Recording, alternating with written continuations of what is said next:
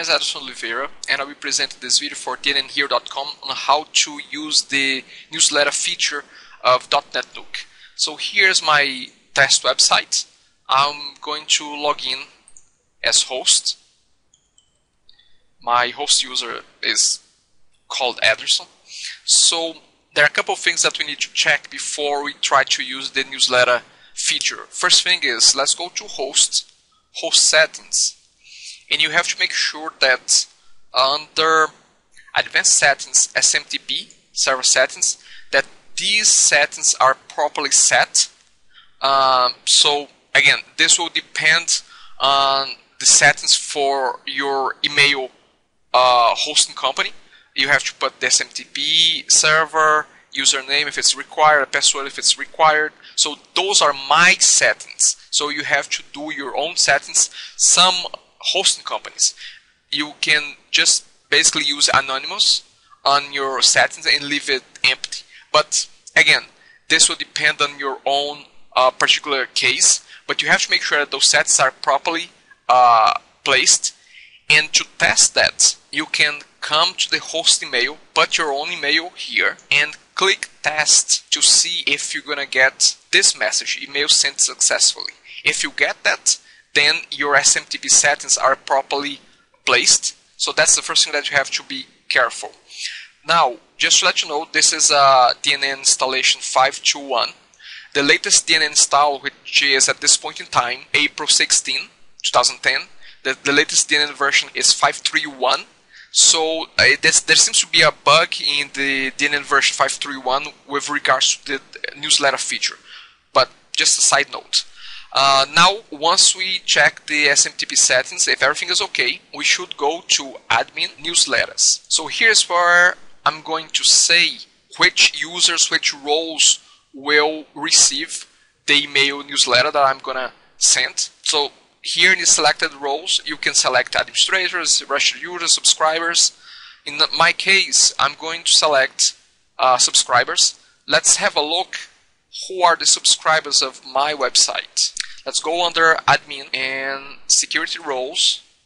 I will just click under subscribers to see who are my subscribers here in the test site. So I have someone called John, which unfortunately I cannot see his email from here, but I have John and Ederson. So let's go to admin user accounts. So Ederson account, this is the email address, and John, this is the second email address. So both are my own email address accounts, different ones, but both mine. So what we're going to be doing is we're going to be sending a newsletter to the subscriber group, which in my case here for the demo site, there are 2 users registered to this group. So this is checked. Now I can add more email addresses if I want, and I can keep adding them here. And just for the sake of test, I'm going to add another email address that I have as well. And if I want to add more and more, I can just use a semicolon and I keep adding. Now the from email is the email address that I'll be sending this message from.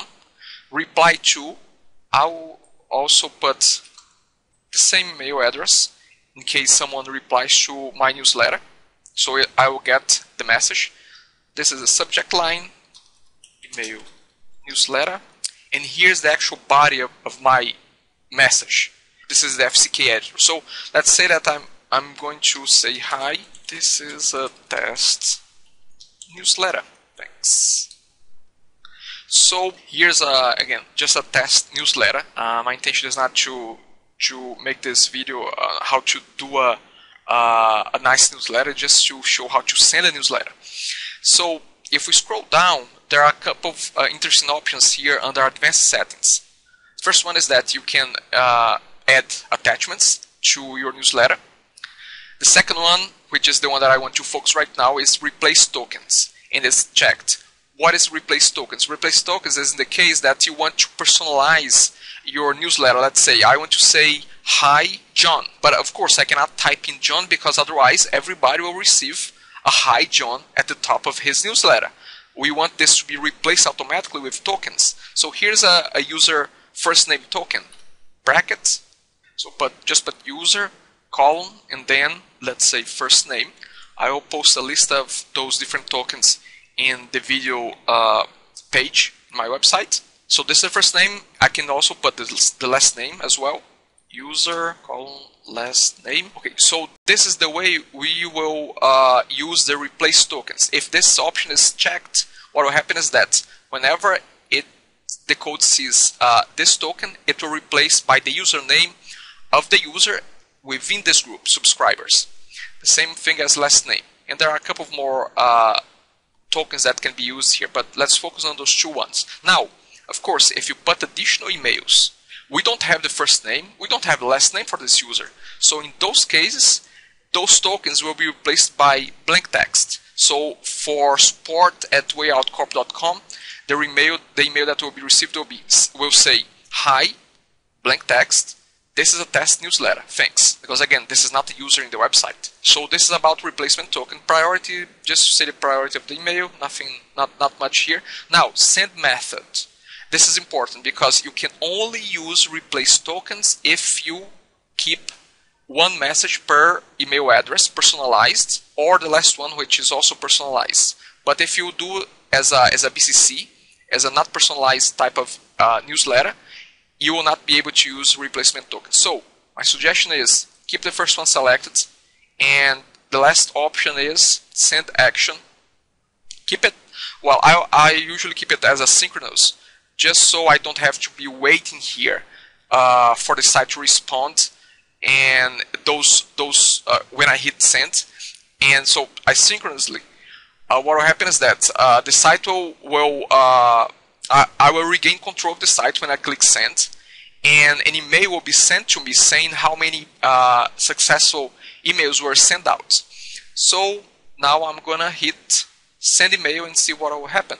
Okay, so basically in an asynchronous way, the bulk email was sent. Now let me check my email inbox. So here's what I got in my inbox. The first message says, what I realize is that whenever I'm sending a newsletter, it also sends an SCP configuration test. So that's the first email that I got. So this is just the test email. Now the second email is actually the confirmation. And here we see some interesting information. This is for the user Ederson under subscriber. This is for the user John under subscribers group, and this is the additional email that I have added under the additional emails field. Okay, so this information is sent to the email address set in the host settings of my website. So that confirmation is sent to this email address under host email. Now let's see the actual email that got sent out.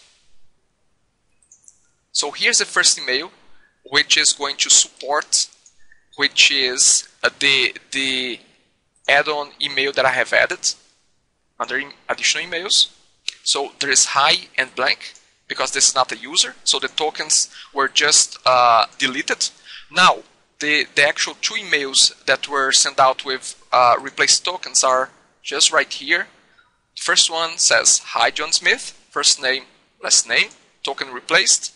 The second email says, hi Ederson Oliveira. So again, we sent out two personalized emails because they were subscribers, and we sent out also one generic email to the additional email that was placed under additional emails. So basically this is it. This is how you can use the newsletter module to send out newsletter. Of course, this is a basic module. You won't be able to do very fancy stuff with this module. It's just sending out information. That's basically it.